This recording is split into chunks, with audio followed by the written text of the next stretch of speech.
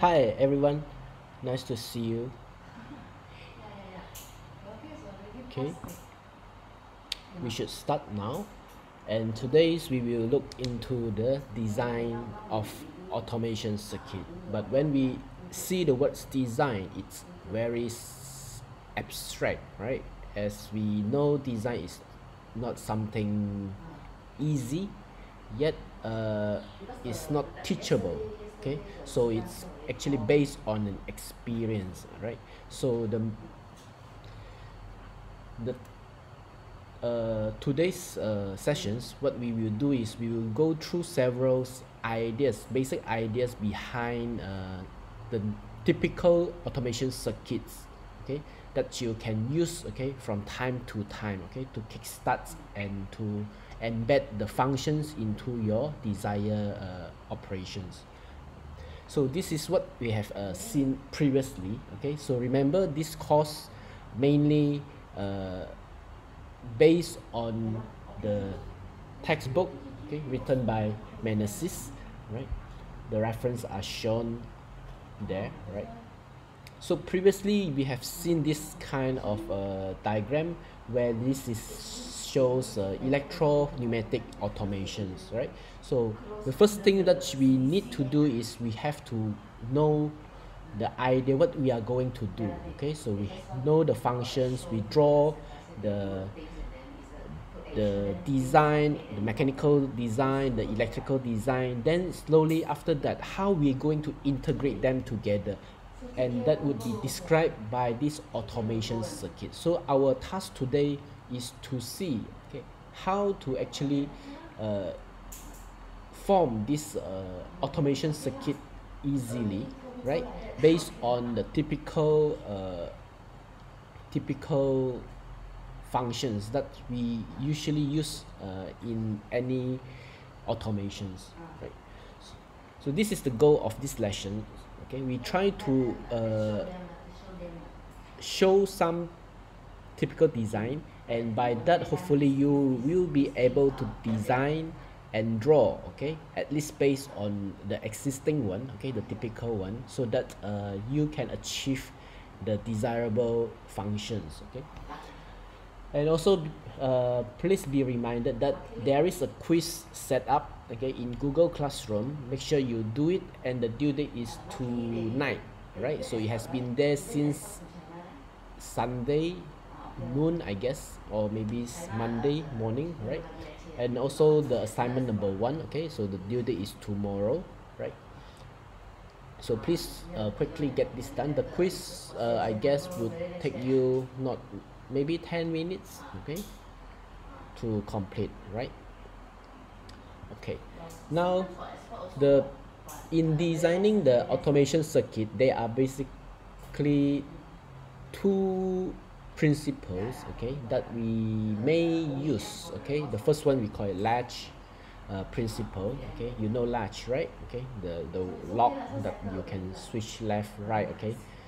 Then the second one will be the principle of command, okay, principle of command, okay. So in the latch principle itself, what we can see is that we try to do like a latch, okay, on and off, okay, or open and close the circuit, okay. So what automation circuits can we select, or to energize or de-energize a relay, okay, this in this case the relay C, and therefore directly control the operations of a motor, okay. So this is how we can so-called do a latch principle, okay. So we have discussed this briefly previously, that remember we add extensions over here, okay, with a relay, okay, which is normally open.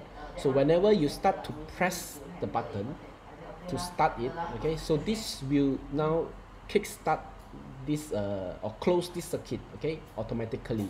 Even though you have released the start button, it will continue to operate, okay. So we call it permanently started, okay, or closed, okay.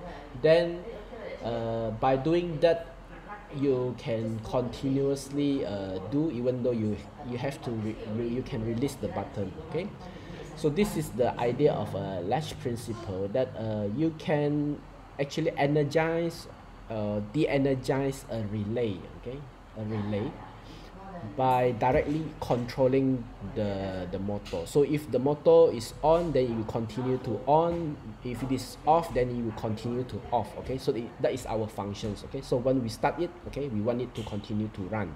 Okay, from these two diagram, okay, now you can see that from this two diagram itself. Okay, so this will also functions. We provide a, a switch, right, that you can turn it on and off, okay, by yourself, right, by press the button, okay, and that button you cannot release, then you will continue to work. Okay, so your motor will continue to run. Okay, whereas on this side we have what we call the extensions of this part, and we will call these functions as a self latching contact, right. So it will be activated when the motor start to run, right. So this relay start to run. Okay, so what happened is that, what is the important difference between these two? Both can we can actually achieve the same goal, turning on the motor and let it run. Okay, so main difference between that if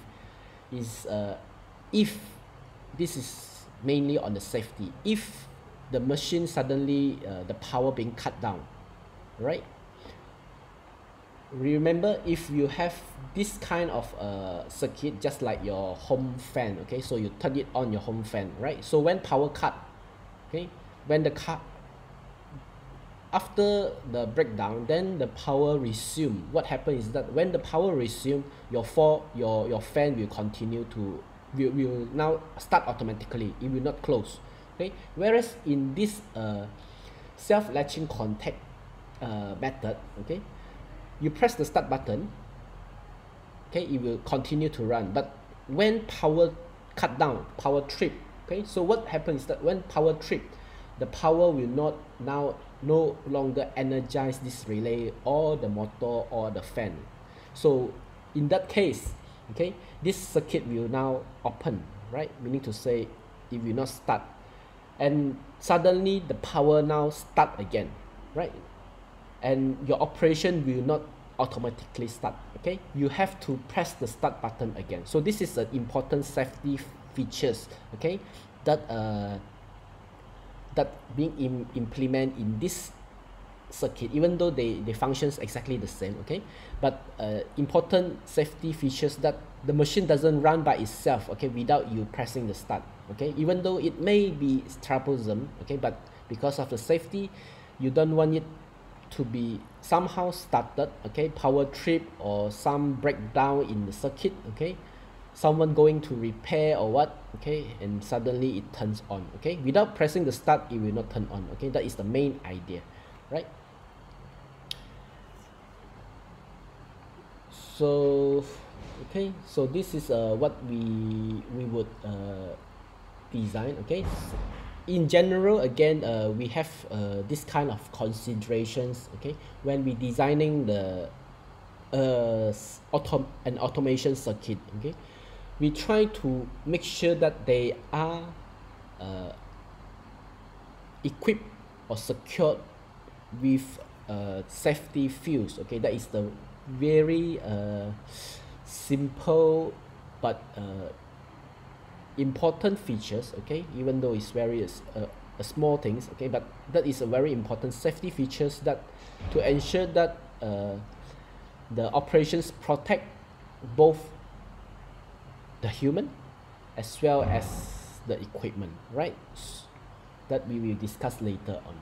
Okay, then in mostly in most of the control panel, if the automation circuits are reachable, somehow reachable to the human, okay, let's say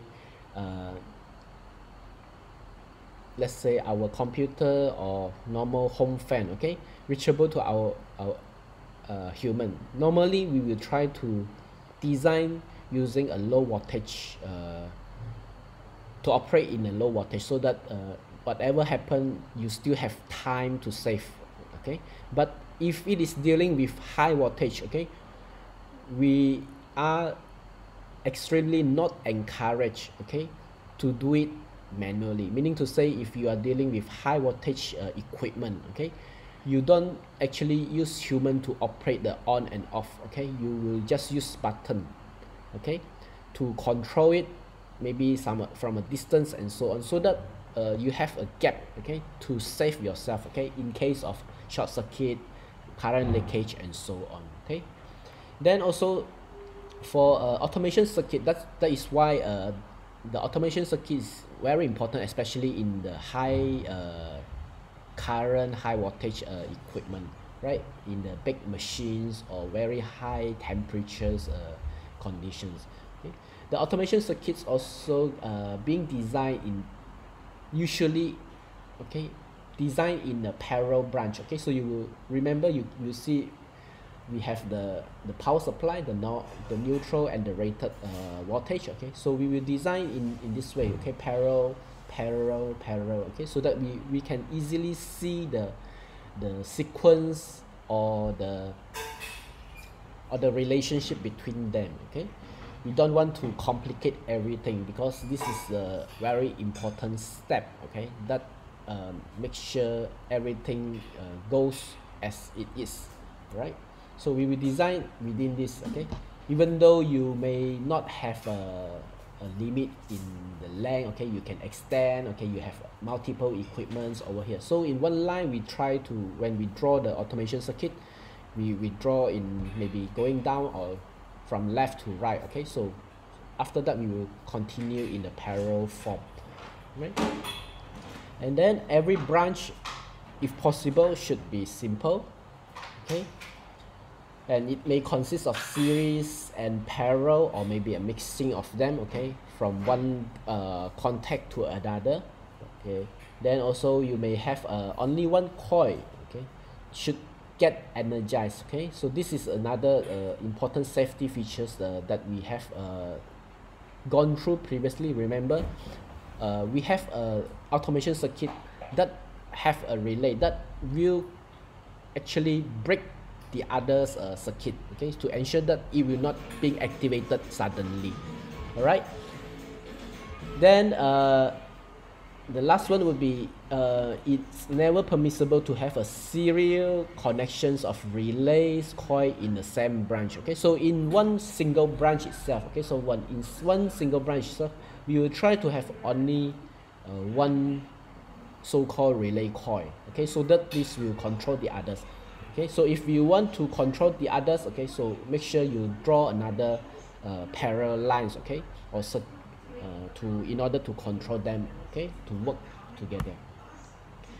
Then in the another principles, we call it the principle of command. This one is when you need a remote so-called remote control of it, okay. So we call it as a command. So when we deal with a circuit, okay, the sensors will play a role in doing this command, okay. These sensors can be in the form of limit switch, or maybe the level sensors, or whatever it is, okay, that tells you from far away, okay, something is not right, or something have reached a limit, or whatever it is, and they will tells you a command what to do, okay, to react. So in this circuit itself, okay, normally we will put a symbol like this, okay, so a phi at the end of this line, okay, a phi at the end of this line, so that you don't actually need to really draw this sensor out, okay. So this is just an illustrations, okay.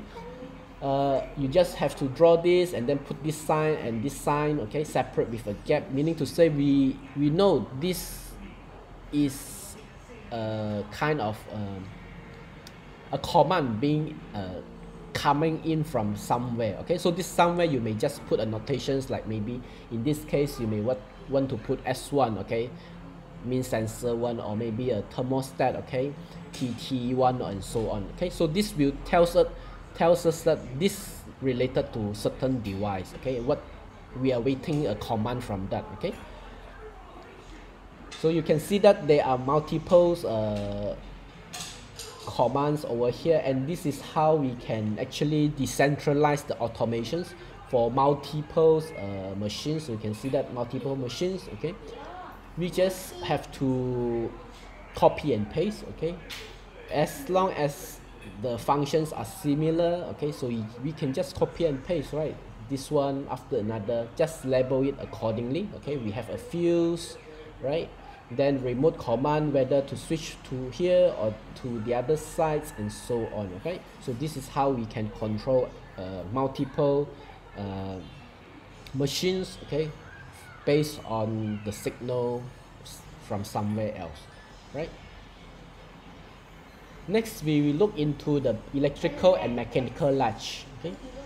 The electrical latch basically referring to the functions, okay, which achieved through a normally closed contact, okay, normally closed contact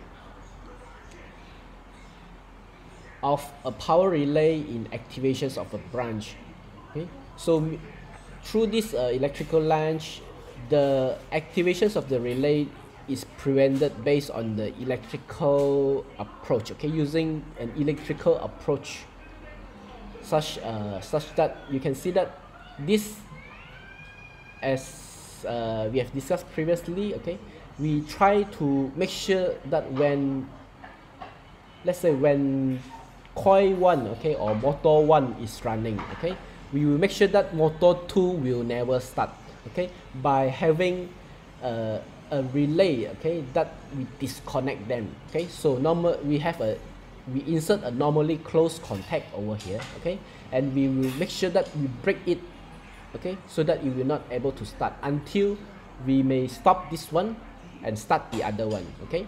So this is a so-called safety feature. We latch from one side to the other, okay, in the electrical form, right, through the applications of a relay, okay.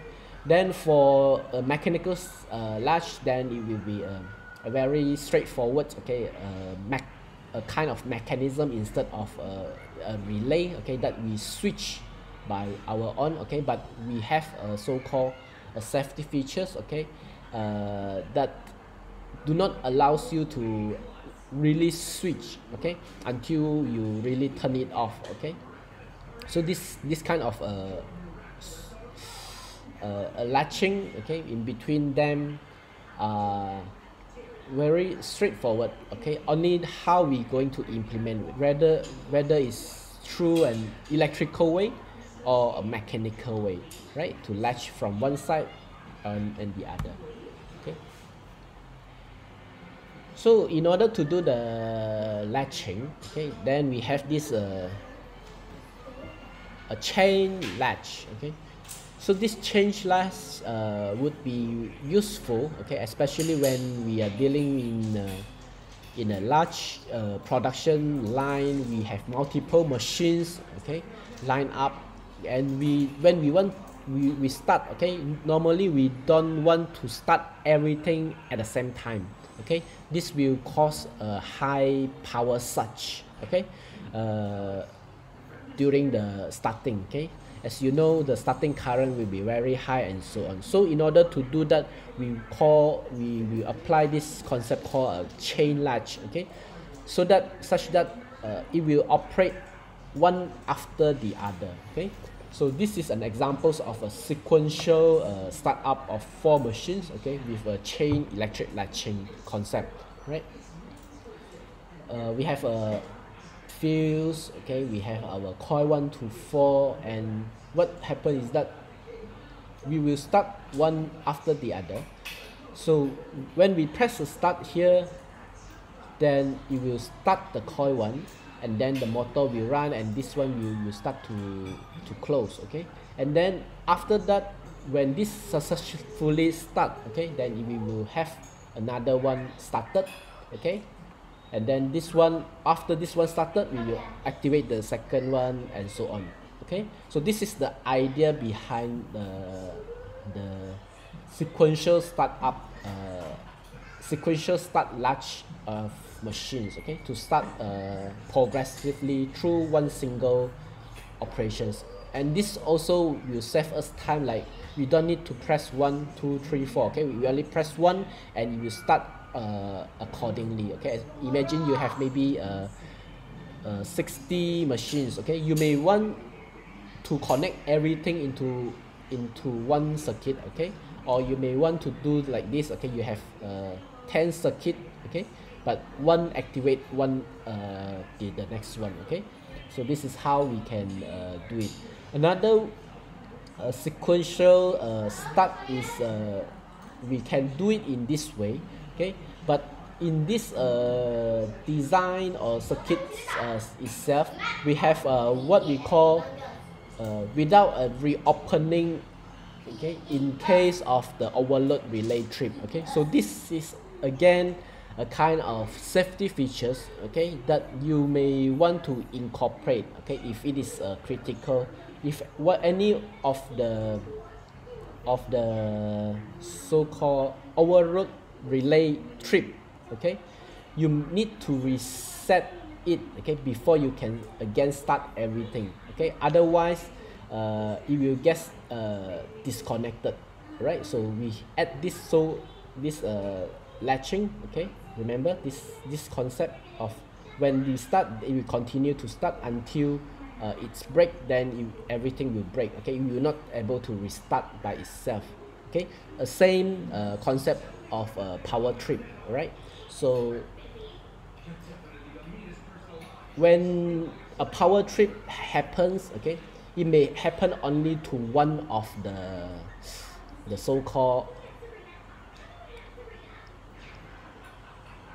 one of the circuit or the motor itself. Okay, so if let's say it's only happened to this line, okay, C2, okay, then C1, C3, C4 will continue to run, okay, after it gets started. So meaning to say this always in contact. So when power fell, okay, and then it start again, so this one will continue to flow. Okay, this is what we intend to prevent, okay, if it is critical or not enclosed in somehow, right? So that is the concept of latching, right? Through the usage of relay and the relay and the normally closed and normally open switch, right? Next would be the basic procedure in synthesizing automation circuit, right? So here we will gone through several circuit, okay, basic circuit again, right? That will helps you to incorporate in your design later on if you desire certain, like for example, this one, the first case would be a motor operation with a thermal overload protection. So if that would be the case, then you just copy exactly this one and improve from there. Okay, that is how you can start, right? So they basically operate in the way that very similar. Okay, it's either you want to operate a motor, you want to operate a pump, or whatever it is. Okay, so the concept would be similar. Okay, only that's why the automation circuit idea would be there. Okay, only how based on your creativity how you would mix them up later on, right? So we will go through the simple ideas behind several basic automation circuit, right? So this one would be the motor operations with thermal overload protections, right? So here we have the thermal overload relay, okay, that being utilized in the switching contact, right? So it would be inserted so-called indirectly, or it can be through a direct contact, okay, to your circuit. The purpose is just to make sure you break down the power circuit. That's it, right? So we have this E, okay, to open this contact E, okay, the overload relay, right? So very simple. In the circuit, you just add this one, then you have this feature of thermal overload protections, right? Then the second one would be the operations and fault indicator, okay? So this indicator is just an LED light, all right, to indicate whether it's running or there is a fault, okay, not running, right? So in order to tap this signal, okay, what happens is that to tap the signal, you will have this overload uh, protections, okay, relay, okay, and before that we just tap another line to an overload indicator. This is just an LED, okay, a light, okay, which is connected to each other, right? So when this open, this one will close. That's it, right? So meaning to say, when it trip, then this overload fault indicator will light up. That's it. All right. So very straightforward. And then in order to tell whether the machine is running or not, okay, then you just tap directly parallel to your coil, okay, your motor, whatever it is, okay. So you just parallel tap it over here. So whenever this circuit, the whole circuit is closed properly, okay, you just tap such that when this is energized, then this indicator will energize as well, meaning to say the machine is running. Okay, very straightforward, right? Just make a parallel line towards it, okay, to tell what is going on, okay. In some cases, let's say, okay, you may also want to put a thermal temperature fault siren, okay, just like you have a fire or very high temperature, so you can always add those in, right? Next would be the machine operation with a starting delay, right? So this starting delay would be useful. Remember, we have gone through the sequential self latch, okay. In that diagram itself, okay, one will switch on the next one, okay, and so on. In that previous diagram, what happened is that switching on through electric is very fast, okay. So once it detects a signal, it will switch the next one. So in that way, the power surge, okay, that we try to prevent previously may not be able to solve, okay. It will just switch very fast from one machine to the other, okay. So if certain operations desire us to do this kind of sequential starting, okay, we can incorporate a delay so that this machine will start maybe 5 seconds or 1 minute before the next one, okay. This also allows so-called a control of the machines such that certain machines will do certain operations. We don't need it to be started, okay, when we don't receive any product from one end, okay. You may have a packaging machines, we have a bottle filling machines, liquid machines, and so on, right? So you want to start in sequence somehow, right? So this is how you can do it, either by through, we call it through a starting delay, okay. We delay it, okay, one after another. So this is examples of a pump filling mechanism, okay. So in this pump itself, we need to so-called in the pump, okay, normally it will damage itself if no water or liquid actually running inside it, okay. We call it hydro lubricate inside, okay. So in order for it to prolong their life, okay, what we need to do is we want to ensure that most of the time they are lubricated, they are filled with water inside the pump, okay. Therefore what we need to do is you can either let the water to fill up the tank, okay, before you really start the pump, right? Just like you may have an automatic electric water pump in your home, okay. So that pump itself actually have a small tank and you want it to be filled before it started, right? So it may take some time, okay, to let it fill. So you, in this case, you may want to start the switch to let the water flow into the tank first, okay, maybe 1 to 4 minutes before you really start the pump, okay. This is the idea of starting with a delay, right? So that starting time you can estimate through your knowledge, okay. if you know the flow of the liquid, okay, to fill up at which level, you can actually estimate the time required for it to meet your requirement before you start. Okay, so from once we have estimate the time, okay, required interval to complete the previous process, then we can now start the pump by doing this so-called self-latching, okay, and so on, right? So the concept is exactly the same, right? Only thing is you have this timer, okay?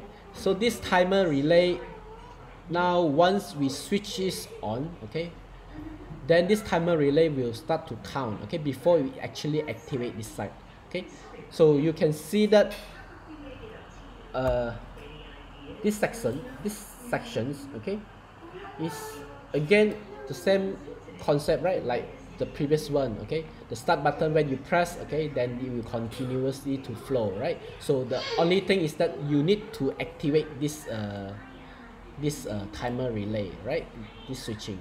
So in order to do that, we just add a timer over here that will control this switch, right? That is the simple idea. That's why the concept is very similar everywhere, right? So you just have to get the idea and you can start to apply it accordingly, right? So you can switch it through this way, okay? And with these features, meaning to say it have the features of not automatically started, okay? So if it's breakdown, it will not when the power resume, it will not get started, okay, through these features, right? Remember, this is the feature where when it trips, okay, power trip, it will not start, okay, until you really tells this timer to start again, right? Reset it and so on. So you can see that this timer will operate in this way, okay? This RS signal, when we start it, okay, when we start, we close the circuit, the voltage will flow through this wall over here, okay, VT, right? But it will continue to flow after certain period of time that you set, okay, over here. Then the signal will drop and it will start to activate this, right? So the power will now start to flow on the other side, okay, to run the motor, right?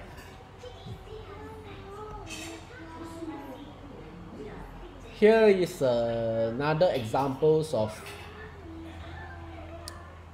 start delay operations of machines, okay? So we have two circuits here, okay, and then you can see that the circuit here, they differ with certain features only, right? Very similar. We have timer D and C, okay, timer D and C, right? So in this automation circuit itself, okay, we have a permanent operations or stop of machine C, okay, through timer, right? Meaning to say, when it's activated, it will start, okay, and stop through this timer. So this timer relay, again, the selections of it is very important, such that if certain timers relay, if you once it's activated, it only gives us a pulse signal and so on, right? So it will control, and either you want to start and stop, okay, the relay itself, right? And once we have this, okay, then we would say that it is non-re-operational, okay, not open by itself again, okay? So how we can achieve this non-open by itself again is through this relay D, okay? Again, you can see these features over here, okay? This features is the reoperations features, okay, that we have seen previously. When you click start, okay, it will continue to flow until power trip, right? Power cut off, then this one will open and everything will open, right? So this is a features that it will non-operations, okay, by itself.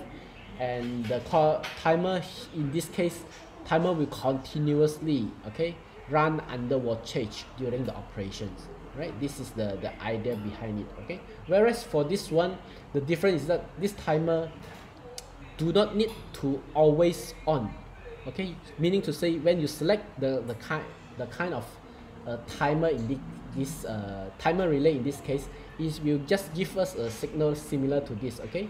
So once it's tick, okay, then it can stop, okay, to operate. So it can stop to operate and is now being taken over by the other circuit, right? Because this operate, this will close, okay, so power will now flow from this side, okay, and this one, after that you reopen it, no problem, okay. Now current will flow from this side through this, all right. So this is the slight difference in between them, okay. The only difference is that when you use this type, meaning to say the timer relay that you use must always activate or must close the circuit, okay, all the time, okay, where after it takes, okay, or after the time have started, okay. So this is related to the type of timer relay that you're going to use, okay, which one you should use, okay, which kind of automation circuit you may use in this case. Next would be the machine's operations with stop delay, right? So again, this stop delay features are important, okay, when we have machines running, and you would expect that when you press the stop button, okay, the items that you are going to process, it may still continue to process, okay, unless really power trip, okay, or but usually power trip in a plant, they have a so-called power backup, right? So that everything will finish, okay, before they stop all the operations, okay. So this is the idea that when you press stop, it will not stop everything immediately. Let's say you are filling liquid into a bottle, okay, in a production line. When you press start, you will never know whether they are in the process of filling or not, right? What you need to do is you put a stopping delay, so that you know, if in order to fill up one bottle of drink, okay, let's say, okay, I don't say any drink, okay, so a drink itself, maybe it may take 5 seconds, okay, to fill up one bottle, right? So you just have to give a stop delay of 6 seconds or 7 seconds or 10 seconds, up to you, okay, such that they can complete this operation before the machine stop, okay, because you are going to cut off the liquid supply and so on, right? So you can do this cutting off and so on after certain time, right? Same thing with the conveyor belt. You don't want it to stop immediately, so that you can deliver the product out of the machines, okay, before it stops, okay. Otherwise you will have trouble, like you have to crawl inside the machines and so on to actually take it out, okay. So this is again a very simple and important features in most of the automation circuit, right? So when we start to press the stop button, then we intend to let the unfinished part to continue, okay, and finalize it, okay, upon the stopping. So this is how we can implement it, right? Previously in start, we have a timer at the start, okay. In this stop delay, we just add a timer relay at the stop circuit, okay. So you have a stop button here, right, with this, okay. So this go in like a set in this way, right? So you can see that when you press this stop, okay, let's start from the start here, okay. So when you start, okay, this contact will make sure these two started, right? Okay, so now the power will so-called start these machines, okay, these C machines, okay, while activating these two, right? So whenever now you intend to press a stop button, okay, the stop button over here, what happens is that it will now allows the signal to come in, okay, and activate this. Alright, activate this timer. Previously you can see that it will continue to flow, right? But these two circuit, only this C relay is closed, okay? These two still open, right? But when you start to press this stop button, then it will start to activate this timer, and at the same time it will make sure this to close. Alright, so this one will close, and then your stop button, you can release it. Okay, again, this is the concept of reopening. So this one to make sure that it will continue to operate even though the stop button are being released. So it will continue until this timer tick. Okay, when this timer tick, then this one will now open the circuit and your machine will stop, right? So this is the idea behind it, right? So you just need these sections, okay, to do this so-called stop delay functions. Okay, then the next operations or procedures would be the periodic operations of machines with different time constant. Okay, so you may want machine 1 to operate at certain thing, okay, machine 2 to operate second thing. Remember, we have gone through an idea that we have a conveyor belt. These things come into one part, then the second thing will move. Okay, so we can actually calculate the time, okay, the setting such that they can work in a so-called good sequence of settings, right? In this case would be the time constant, right? So what happens is when we start the machines, okay, we want it to be tick and tick, tick and tick, on and off, okay, switch on and off according to the time, okay. So this time would be, maybe you want it, let's say a pistons, okay, that operate a door. It can be a machines doing an injection molding, okay. So this injection molding will now close, okay, the mold, then open the mold to release the things that you have mold, then close again, okay, at a certain period of time. So this time usually we can tune, okay, and optimize. So by turning this time, we are actually controlling this time interval T1 and T2 on, or maybe you have multiple time, okay, up to you, right?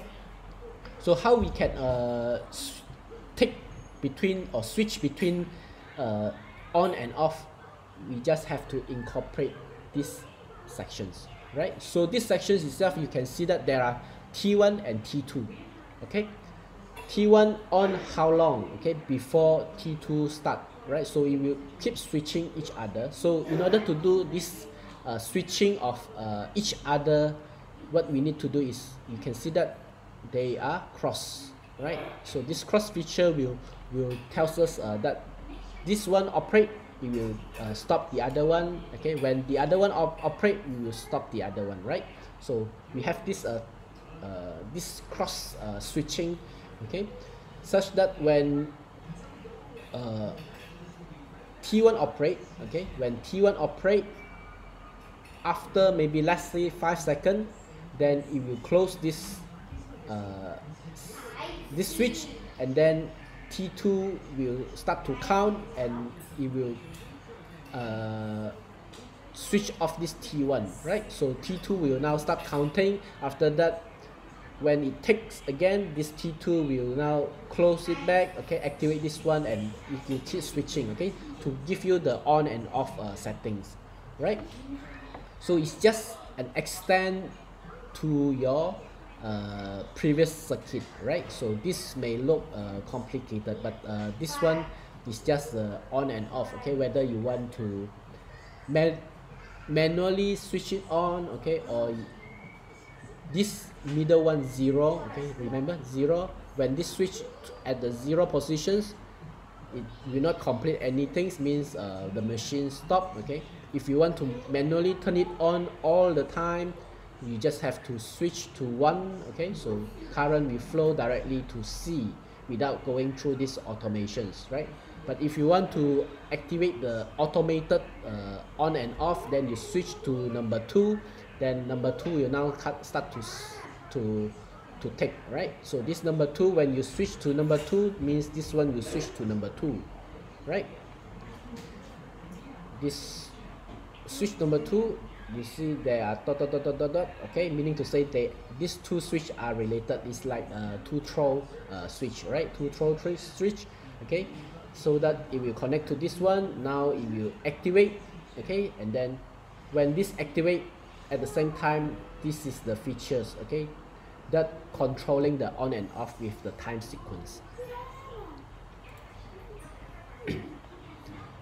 Another one would be the automatic or manual control, okay, so that would be the part like we have seen previously, okay, this one, right?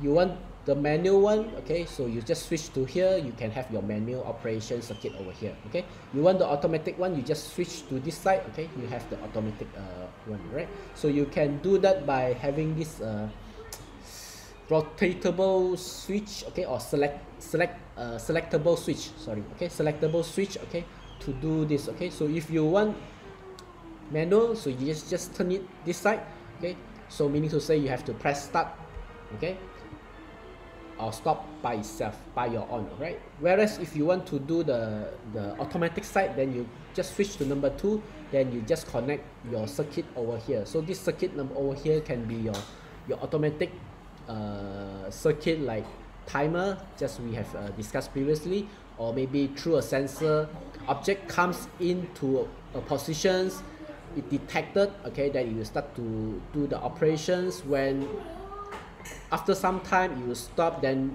the conveyor will go to do and so on. So this is how you can control through an automatic operations over there. We can also control multiple machines, okay, through one common manual. Manual means just like previous one, okay, one common menu, okay, so we switch it on, then command 1 and 2 will run according to your set functions or command, right? So you can see that you have only one manual control, okay, then separate automatic control, right? So you have control 1, 2, this switch again very similar to previous one, manual 1, okay, and then you have separate automatic control, okay, features, right? Whereas in this case you have one automatic control, okay, when you switch to number 1, then only one type of automatic control, but you can separate your manual by adding this feature. So this would represent the manual operations that you press your start button and stop button manually on your own, okay. So you can decide when you want to start and stop on your own, right? So this would be useful, all right.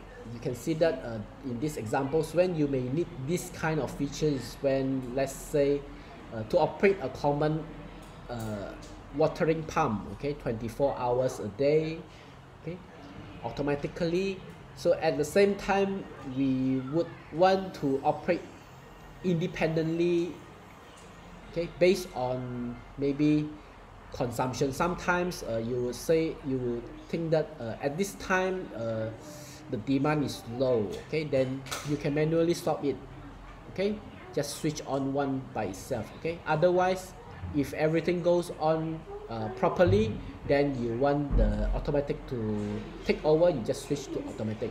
At the other time, you may want to manually control one by one. You want pump 1 operate, pump 2 not operate, up to you. Okay, you can manually operate them. Whereas for the previous operations, you can only maybe control one set, meaning to say you have only one manual, you press 3 pump operate. Okay, but automatic part, they may do the command like the demand is high, then you will increase the demand and so on. But this is where depends on the requirement of your automations. Okay, how you want to use it. Okay, so once you know what kind of requirement you need, then you just capture this one into your design, okay, and start adding the features that you did. Okay, this is how you can synthesize your automation circuit, right? So basically it covers most of the functions that you may need, right? Here is another one that you may want to operate a machines from more than one point. Okay, this one is just like if you have a house with maybe 2-story, right? Many house with 2-story and so on. You remember the lights at the staircase. Okay, you may operate this light from the lower ground and the upper ground, right? So 2 different points controlling one light or one machines. Okay, so in order to do this, you need 3 wire, okay, instead of 2. Okay, normally you just need 2 wire. Okay, just break 1 wire, then the power will go off. All right, but if you want to control it more than 2 points, then you need 3 wire. Okay, so this 3 wire will operate in this way, right? You will have one, okay, series all the way to your so-called machines. Okay, your machines over here, right? And then you need to add another one, okay, another line or another wire, okay, over here with the start features. Okay, this would be the start and continue features for your machines. Okay, and also start features that located at the point where you want to actually control, right? So you can wire in this way, right? So from there you can have a start and stop button located at the control panel 1, 2, 3 and so on at different locations, as long as you're connecting these 3 wires together, right? So any of this, if you press start now, okay, let's say you are at control panel 3, if you press start, the current will flow all the way through control panel C and tells this machine to start. When this machine started, then this switch will continue or permanently start, okay, even though no one is pressing start after that, right? Until someone in control panel 2 say stop, right? When you press stop here, then it will disconnect. So when this doesn't operate, then this one will stop. Okay, so you can see that you can actually control machines, okay, from multiple points, okay, through 3 wires, right? So this is very common wiring methods, okay, in the ladder's case, or maybe nowadays you also have this so-called automatic lighting. Okay, when the power is, when it is morning or daylight, okay, you will switch off the circuit. Okay, when it's not daylight, it will switch on at night it will switch on the circuit. So again, there is three pin, okay, that you need to control, and actually they're doing this kind of functions inside it, right? So you need 3 wire, right, to do this. Okay, so now come to the next part, okay, where you want to the previous one you will see that we are dealing with the basic operations, how we can do different features of it, right? So now come to a specific applications, I would say, maybe. All right, so here is when we deal with motor. Okay, so in the motor you may want to operate in the rotations, you may want to operate in counterclockwise or clockwise directions. Okay, so you want to switch the directions, okay, by switching same device. Okay, you want to switch the directions of the current. Okay, so this would be features that usually motors or maybe a pneumatic thing, okay, that you need this switching, okay, of these same devices or actuator, right? So what you need to do is you run through the wire accordingly, but you switch the sequence of it. All right, so you can see that this R, okay, connected to this point, S at the middle, and T to this point, right? Then the other side you just switch directions, R now to this point, okay, and T to this point. So you just switch the connections, okay, two set but different connections, okay, these different settings connected together, right? Only separate what separate them is these two relay, okay, that separate it. So whenever you press or activate one side, okay, then it will make sure that it doesn't operate on the other side. Okay, this one it must call related, okay, it doesn't operate on the other side, and then it will run. Okay, then same thing, the cross features, okay, that you may able to operate, right? So very similar, okay, but you can do it in this way, right? So here you may need light indicators, okay, it will be very easy for you to visualize. And also in this case, I think most of the time you may also need a mechanical latch, okay, mechanical latch, because of the power involved in this switching. You can see this is 3 line, means 3 phase, okay, high power. So the normal power relay may or may not be able to do this switching. Okay, you may need a mechanical type of switching, meaning to say it's not a semi solid state or whatever it is a pure mechanical through a contact of your relay, okay, a mechanical type of switching. Okay, another features related to motor would be the starting switch, right? So normally you may want to start with star, okay, before we convert it to a delta. Okay, so this is a features that you need to start a motor normally, right, in order to reduce the starting current, okay, because star will draw lesser current, okay, whereas the delta will draw much higher current. Okay, you cannot start with very high current immediately, so you may want to do this switching after you start it automatically. It can be very fast, okay, draw slow and then fast. Okay, so this is the features of a star delta start of a motor. Okay, you may have this procedure inside it, right? So this is a star connections. Okay, this is a so-called delta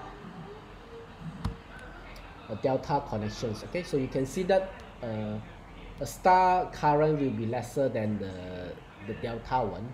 Okay, so what happens is that when we press the start button, start, this always open, start, we go through here, and then C3 will activate, so meaning to say this one will activate, right? So C3 close, then the current will now, the signal will flow from here, okay, to run through C1 and C2, right? So start C1 and C2, okay, but then why this one normally close. When this C3 run, this one close, this one open. Okay, this one open. That's why current will only flow through these two contact or two coil, right?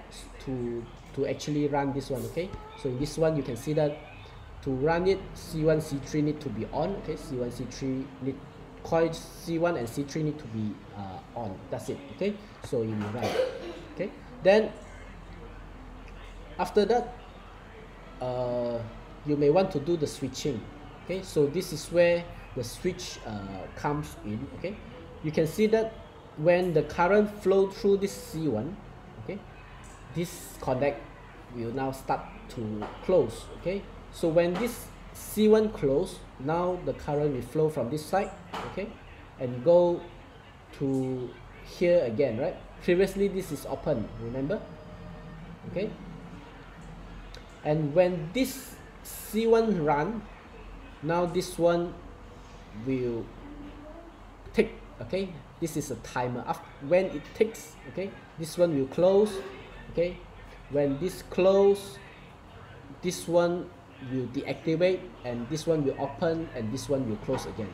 Now because of this, after a certain time, the current will now flow in these two directions. Okay, which is the C1 and C2. Okay, and by that you are shifting from star to a delta, right? So this is through this procedure. Okay, automatic switching through a time okay, so this is how we can do it, right? Next would be the automation circuit for sensor, right? Again, for the sensor, this one is again very important, I would say important but basic features of an automations.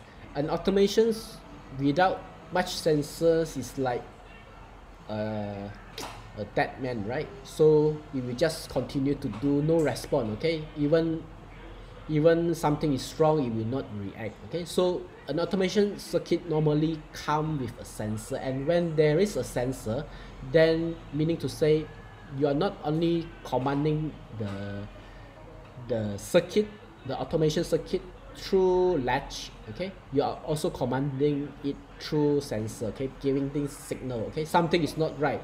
So when we are dealing with this kind of signal, most of the time we want it to be able to call something to stop, right? So when we want to call something to stop, meaning to say we want the ability to cancel order, right? Something, you press start, okay, then it will start to check everything, but something is not right, you have the ability to call it to stop, okay, before it involves much worse conditions. Okay, so how it would operate. Here is the operations of a machines with a cancelling ability, right? So you may, in this case, this cancelling ability is being signified by a sensor. Let's say here the flow switch. Okay, so this flow switch in these cases would be to detect whether there is liquid going through or not. Okay, or if it is not much liquid going through, so this flow switch will actually drop, okay, and will not moving, and giving a signal that water is not there. Okay, and we must stop, okay, after some time. So again, this is a protection features of this pump. Okay, this pump again is hydro lubricated. Okay, most of the time we want it to be filled up with water so that you don't actually spin the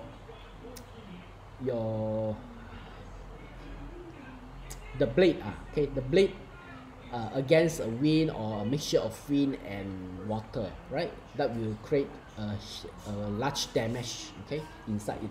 So what happens is that in these examples, you want to pump from tank A to tank B. Okay, if let's say tank A is without water, okay, let's say without water, okay, or very less water, okay, so you may not able to pump somehow, sometime, okay, in the middle of here it may get blocked or whatever it is, we don't know, right? As long as the water doesn't flow after some time, okay, then we will stop the operation of this pump, okay? So we can actually calculate how long this time delay should operate, right? So this time delay operate, you can estimate how long it takes to pump from point A to point B, okay, based on your normal or the design flow velocity, all right?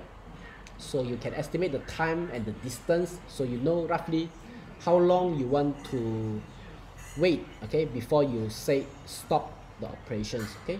So here you need a sensor, okay, to tells you to act as a switch over here, okay, and the delay features, okay. So you just go to look for the delay automation circuit, okay, something looks like this, okay. You just replace it with this command, right? That's it, okay. You have successfully designed automation circuit with a cancelling ability, okay. When something not right, okay, for a certain time it will cut off, that's it, right? So very straightforward, right? Then another one would be, let's say, based on the level control, right? Again, you may have different levels, okay, of water over here, okay. If it is too high, it should stop. When it is too low, it should pump, okay. Very straightforward again. So what we need to do is you just want to keep it in the level, okay, within a certain level of the tank, okay. So what we need to do, we just need a contact over here. When it detects within the range, it will continue operate. If it is not within the range, it's this to disconnect the circuit, okay. Very straightforward. Again, for sure you can always add up other features that you want, okay, that you have learned previously, whether you want to delay or whatever it is, right? Also, you may want to operate multiple pumps, okay. Here is 2 pumps based on demand, okay. When the water drop very low, okay, lower than the limit E1, okay, level E1, then meaning to say maybe the water is very less, okay, not able to cater the demand that you supply, okay. Someone is using or some machines are using the liquid very fast, okay, so it drop very fast. So in order to keep up the demand, you need to operate 2 pumps, okay. But once the 2 pumps operate, okay, it will flow very faster than the demand most of the time, okay. Again, the sections of the pump and the demand you have to adjust accordingly, right? So after it meets the demand as well as filling up, okay, then now you can switch off the pump, okay, so that only one pump is operating, okay, most of the times, to control that the level of the water always within the E1 and E3 level, let's say, okay. So you can always operate multiple devices or actuator or pump or motor, okay, based on the demand, okay, that you have set in your requirement, right? So in order to achieve this one, just 2 separate or multiple line, okay. Every one of these is being controlled by one sensor. That's it, okay. Very straightforward.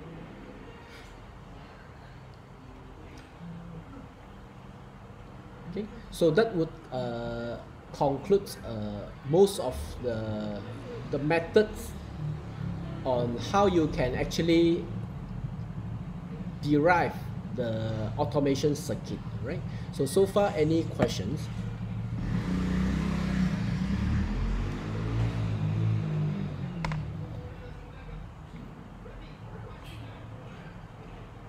Okay, so if no questions, we will proceed, and we will address if the questions comes in later on, right? Here is how we can actually designed for a very large automations, because when we draw all this parallel line, okay, we will forget where this relay is actually controlling. Okay, it's everywhere. All right, so in order to help you to solve this design problem, okay, or some design problem, right? So you may want to identify the locations of your relay, okay, where it's actually related to. Okay, so first thing is you label all your branches. Okay, so you will label it 1, 2, 3, 4, 5, and so on. So that's why putting it in parallel is very important. Okay, so that you can actually label them. Okay, just like in your document you have line number 1 until 10. Okay, when you tell something wrong at line number 3, so people will know which line number 3. Okay, especially when everyone is doing things online. All right, if I give a drawing, I say something wrong with the relay C3, let's say. Okay, relay C3, so you may start to search where is C3, right? But if you can tell on the line number 1, then immediately you know C3 is at line number 1, right? So this is very important, especially when this is only 5 lines. Imagine you have hundreds of lines. Okay, so this will helps you to identify things much faster, right, by arranging it in a proper way, right? So number the branches, then you put a small table with open and close notations. Okay, normally open and normally close notations over here, right?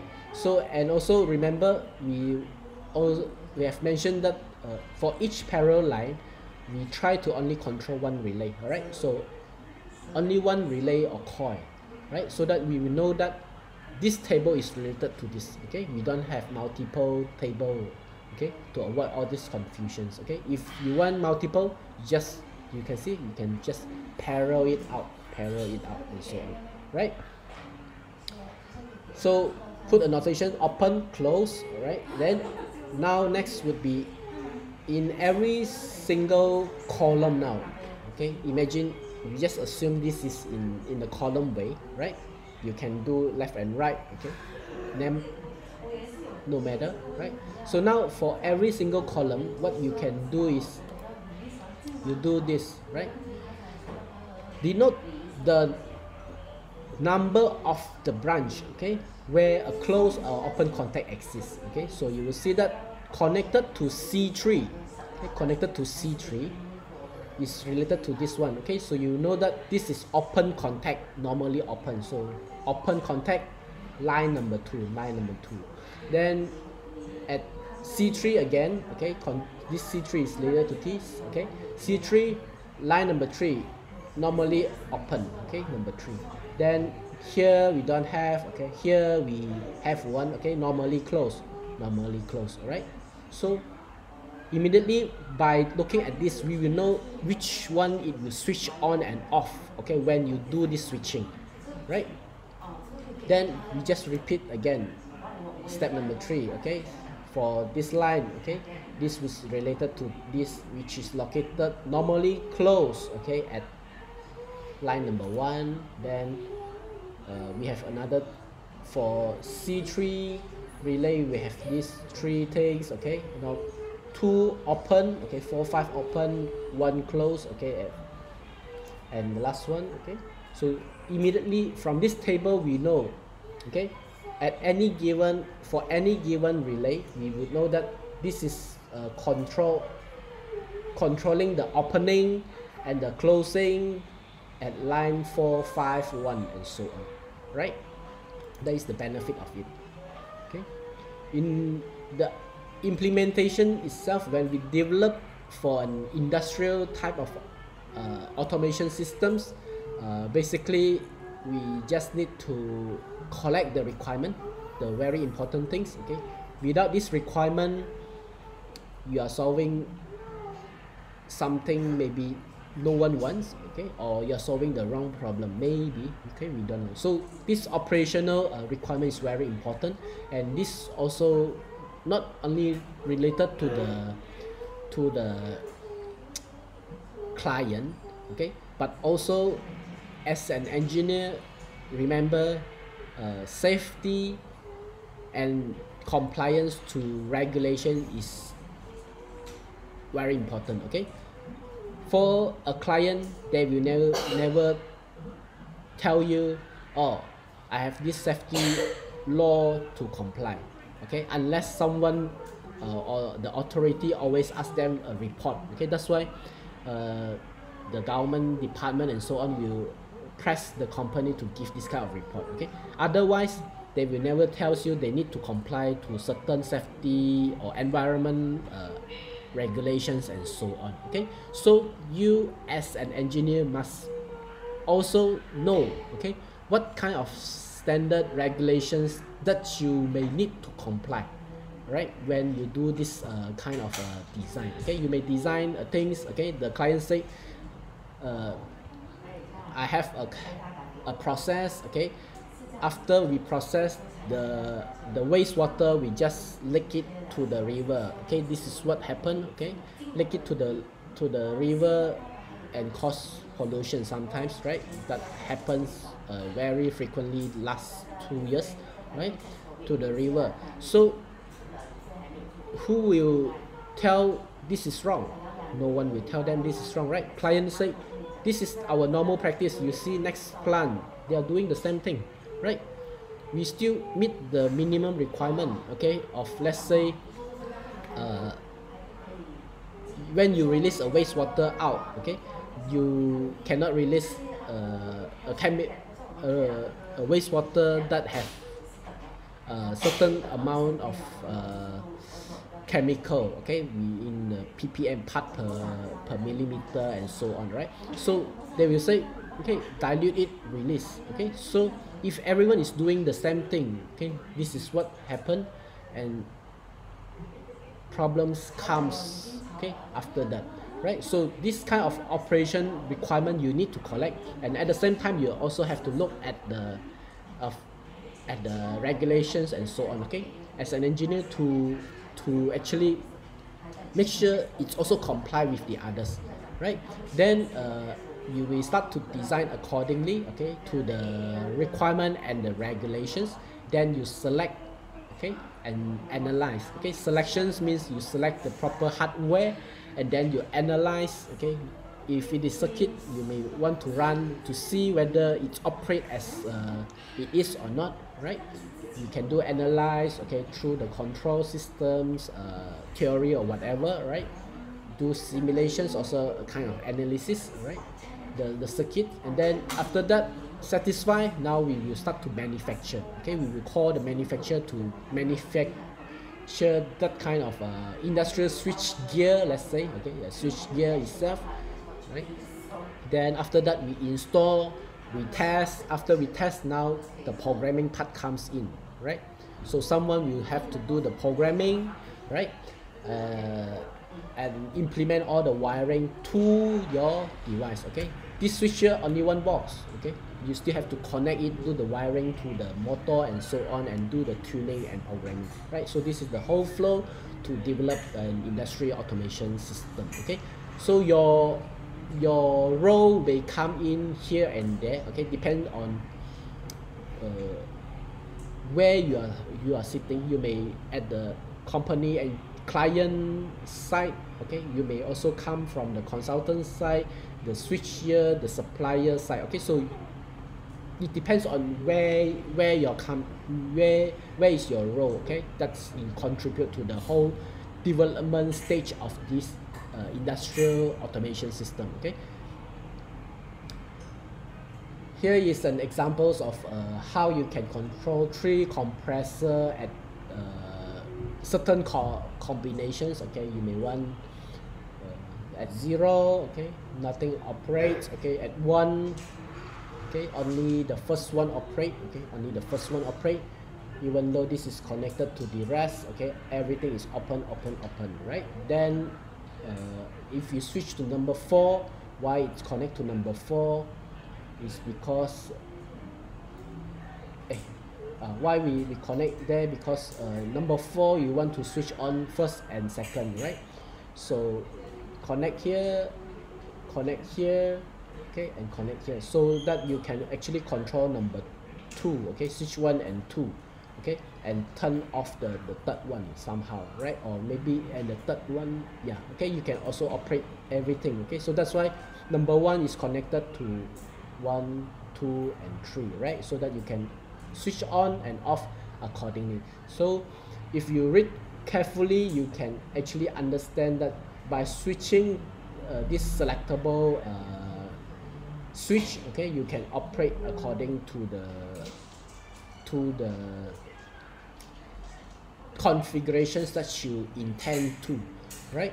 So hopefully by having all these examples, okay, readings here and there, you now have an ideas on how to start your design and then draw your automation circuit. Okay, start with what features you want, copy that features, okay, from what you have learned, and then expand from there to switch your requirement, right? So now come to the last part of these sessions. We would consider the safety, right? So this safety part is something very important, okay. Again, this reference would be from the book written by Frank Lamb, right? So in any design, okay, safety always first, okay, for engineers, right? So this safety first protect human before we protect the equipment, okay. Human life more important than the machines, right? Unless your boss tell you differently, right? But that is not ethical, right? Protect human life first. Second, protect your equipment. That's why the fields will now protect your equipment, okay. So there is this 2 level of safety, right? In general, most of these devices, okay, actually have this safety marking, right? So in 1995, the European Union actually passed a law, okay, that they have this safety marking or compliances, okay, with a mark CE, okay. You can see that on your toys and so on, right? So these CEs will actually stand for Community Europeans, okay. The community of the Europeans itself, that it is so-called safe to be used, okay. But then we have to remember that if you are selecting different devices with CE marking, okay, device number 1, motor number 1, CE marking, device number 2, pump, CE mark, okay, and so on, and you combine them together, it doesn't mean your machine is CE compliant, okay, because you still need to connect them together, right? So we have to remember that just buying CE things, okay, combining them together may not make your system safe, right? So you have to do this kind of ideas, right? Then in order to help you, okay, especially when you are dealing with Malaysian from the Malaysian context, you may always refer to this national NIOS, okay, National Institutes of Occupational Safety and Health, okay. Here is the website, okay, and the Department of Occupational Safety and Health, okay, the DOSH, right?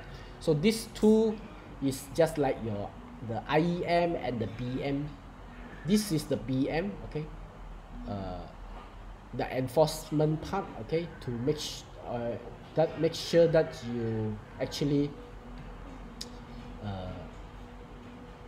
follow the regulations and so on, okay.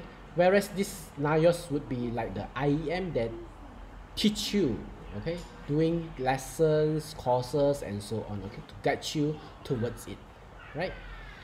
And then others act that you may need to make sure is maybe DOE, right? If you are dealing with the emissions to the environment, to the air, to the river or whatever, okay, any equipment that actually release certain things, okay, to the air, like you have a tunnel, okay, cherobong, okay, anything, okay, you must apply to the DOE, okay. They will ask you to fill in a form, a license that specify what you are actually emitting, okay, what is the level of emissions and so on, okay, the radius of your environment, okay, where you erect your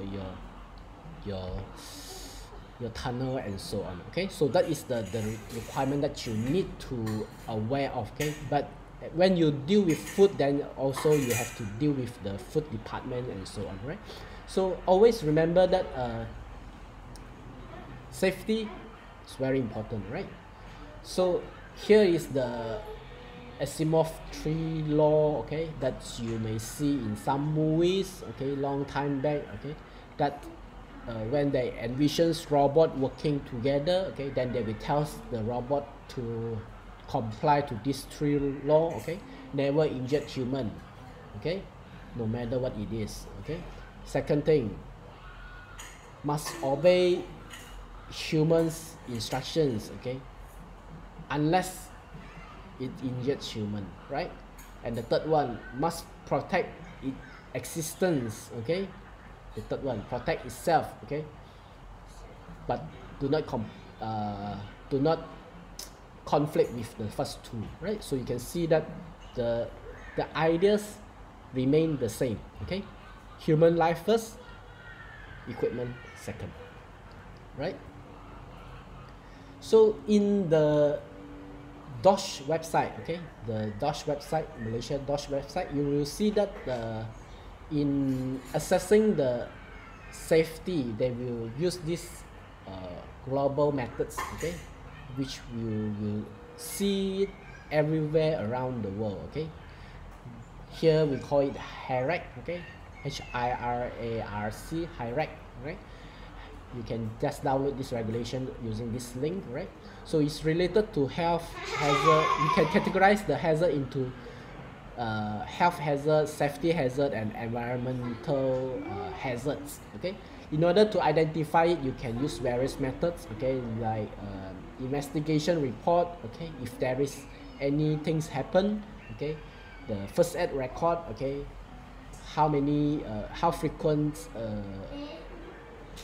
injuries occurs, okay, so those will be in your record. That's why attendance logbook, when you use the first aid kit, okay, all these factories require you to actually write down, okay, who is using it, okay. From there they will collect data, okay, how frequent injuries actually occurs, okay, at that particular place, okay.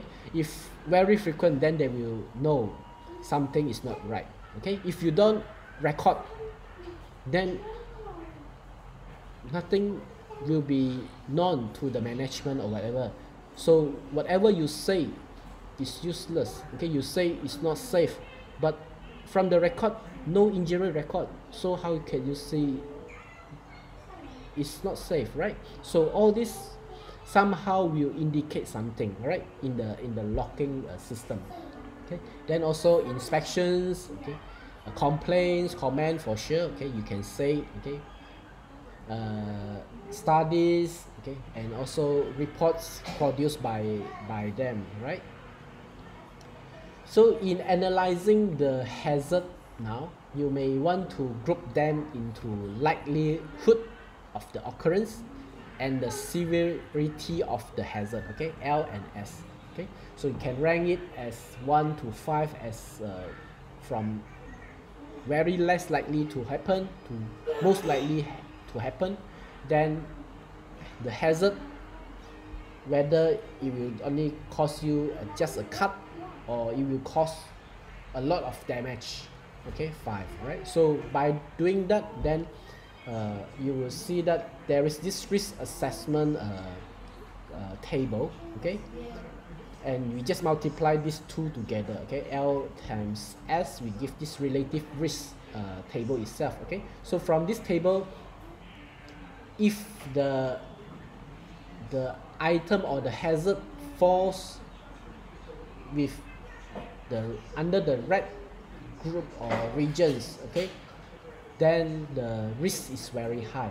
When it is falling under the yellow region, then it's medium and low. So this is how we can quantify the hazard. Okay, we cannot say it's very dangerous, but how dangerous is this? Okay, so this is how we can see that a machine is very dangerous, but no one is actually approaching that machines. Okay, so that is how we can do this so-called risk assessment. Okay, now when we want to control, okay, so usually the green one, we don't need to take much action, whereas for the medium one we may need somehow a planning, okay, how we can make it safer. Okay, whereas for the red one we must solve it immediately, right? So now come to the picture of how you can implement your knowledge in the automations and so on in order for us to control the hazard, the risk itself. Okay, two way of doing it. Okay, very straightforward. Eliminations. Okay, that is the ultimate way. Can we eliminate directly? Okay, if it cannot eliminate, can we substitute it? Okay, so most of the time this is the challenge for you. Okay, where you are running an operations, okay, this machines has been there, can you eliminate the source of the machines, the source of the hazard? This is where it's always do the cutting. There is a knife there, can you eliminate the knife and the operation still work? If it is not, then can we substitute it with a better knife that doesn't cut human, only cut something else? If no, then we need to do this so-called engineering control, right? So this is the very high level type of control. If cannot do it, then this is where your role comes in, the engineering control, where you may want to redesign it, isolate, do the automations, okay, put a barrier and so on, okay, to control the risk itself. Okay, and then the last others control would be the hygiene part and the job rotations. Okay, dealing with the human resource. Okay, if it is very risky, can we just rotate? Okay, like noise pollution, can we like put these workers can only work in that environment for 1 hour? Okay, after that it must be switch out, okay, and do that is the administrative control. And the last and the cheapest way to do it, most of the time the client will just say, if you cut hand, wear glove. Okay, there is a spark, wear the protective eye protection wear. That is the PPE, and that actually is the lowest type of hazard control. Okay, the lowest level of it. Okay, so this is where your main role comes in, and if you have this mind to always control through engineering, okay, then when you design, it will be much safer, okay, than without this knowledge, right? So what can be incorporate? Emergency stop, right? So this emergency stop is very basic, right? Removing the power from the actuators, okay, can be category 1, category 2, right?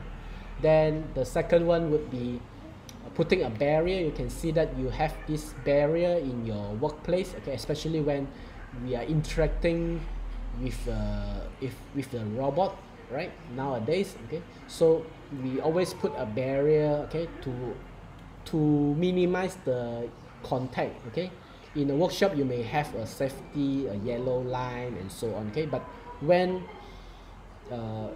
in a robotic environment, the arm will swing. Okay, it will just exit your yellow line and so on. So in that case, putting a barrier would be a much easier or more obvious guide, okay, to protect any mishap to happen. Right, so this you may put a mesh guide, okay, to allow the visibility of the machines. Okay, you can still see it, okay, directly, and the size of this opening depends on whether you can insert your hand or not, right? Then also as a safety, you may have this lockout take out methods, okay. This is when something have broken, okay, or you intend to fix it, right? So in the production line, okay, you have multiple machines and so on. You as a worker there, let's say, okay, you may know it's broken, okay, you don't want to operate it, okay, after you repair. But problem is people come in and out in the operations, okay, and you cannot always tell people this is broken, right?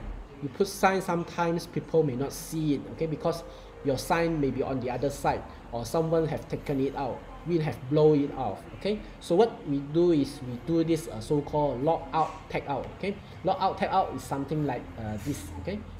We put a tag, okay, tag it out, say do not remove, okay, and we lock it up, right? So what happens is that we lock the machines, okay, with an equipment, with a padlock, straightforward, put a tag there, right? So that we will not now accidentally operate the machines, okay, that cause damage, okay. And also this is very important when we do a maintenance, okay.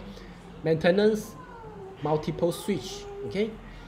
People may go inside and someone's turn it on, then problem happens, okay. So before operating or doing the maintenance, they may also put this lock out tag out, okay, so that no one can actually switch it on, or switch it on, okay, while you do the maintenance, right? So this is the idea behind it. Then other things would be intrinsic safety, okay, means you may use instrumentations, okay, to actually control this kind of explosion and flammable, okay, of your design, okay. The material is non-explosion sensitive and so on, okay. So that would be depending on the device and the industry that you are dealing with, okay. You may want to have an explosions proof housings, and also you may want depending on the industry, okay. So the hazard may change, okay. So the selection of material and the quality must be there, all right, to make things safe, right? Then last would be this design mitigations, okay, always with the round corners, okay, and you have this built-in self-test software implemented as well, okay. Maybe you just do some coding such that the machines will actually detect, okay, where is the fault, something is not right, okay. So just like autopilot, okay, but sometimes still human, okay, like the autopilot of a aeroplane, right, that you can see in the recent 4 years, okay. Problem happens with the aeroplane that it detect a fault and the pilot cannot overtake that alert, okay, while it's flying. So it's only alert and cut off certain things that cause the problem to occur, right? So your software can actually do this testing and tell something is wrong, but you may always provide options for the human to interrupt, okay, to take over, okay, when you don't want it to too intelligent. In some sense, it locks humans from doing what they can do, right? So that is the things, right? So overall, equipment's efficiency can be estimated as such, okay. How long time is available, okay, availability, right, operating time over the planned production time. Then performance, okay, the ideal cycle multiplied by the number of pieces and so on, okay, per your operation time, how much you can produce, and the quality, okay, how many defect you actually detected, okay. So By multiplying all this, you may get the so-called overall machine's effectiveness. Okay, to estimate your effectiveness of your design or the automations itself, right? So this is the main ideas when you start to design for your automations, right? So that's all for today's, okay, these lessons, right? So any questions before we call these sessions to an end? Let's check.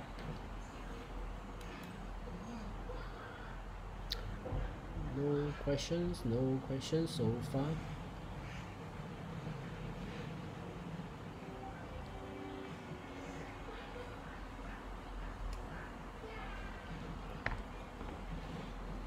Okay, so if no questions, don't forget to take the quiz one. Okay, it's very straightforward. I think 10 or 12 questions, I forgot.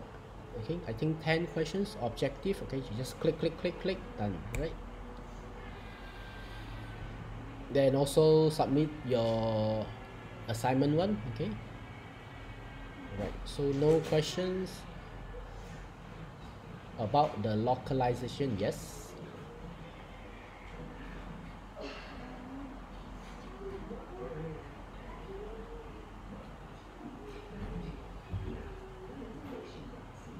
Anything you want to ask about localizations, Stanley?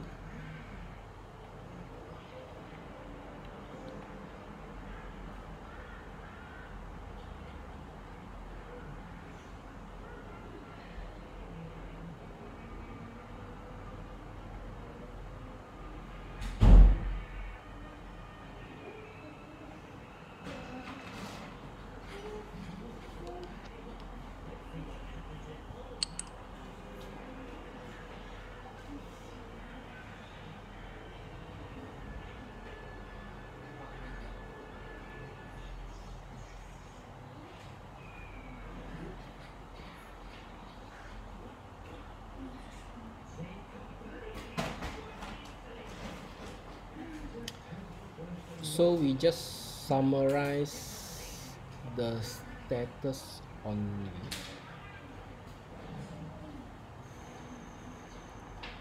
Summarize the status. Do you mean the based on the slide image?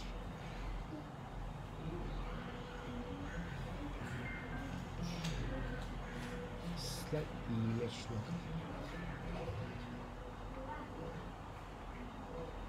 Is it about the assignment or from this slides? Let's check localizations.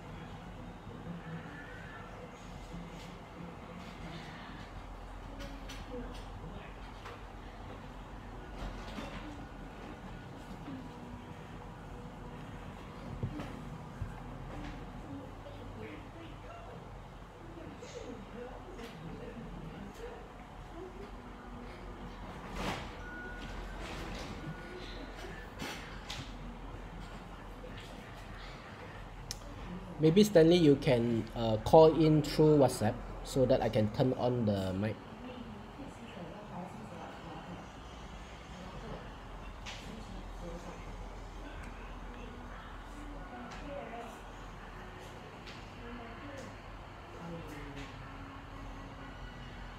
From this slide.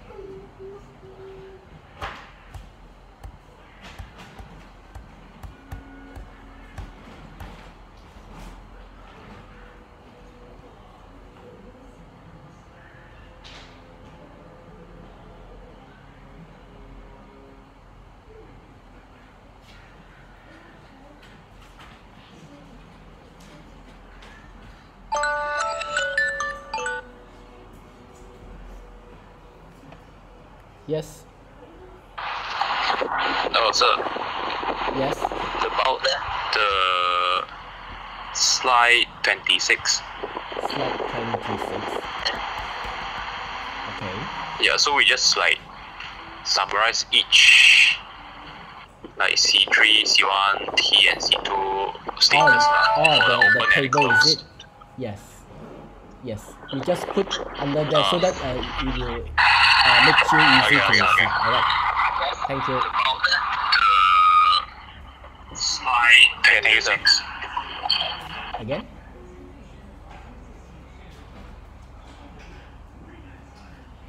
Okay, thank you, Stanley.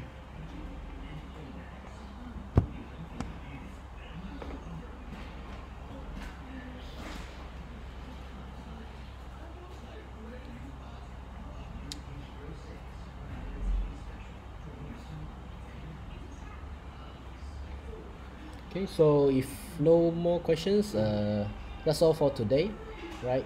Thank you, everyone, and happy Friday. Okay, bye.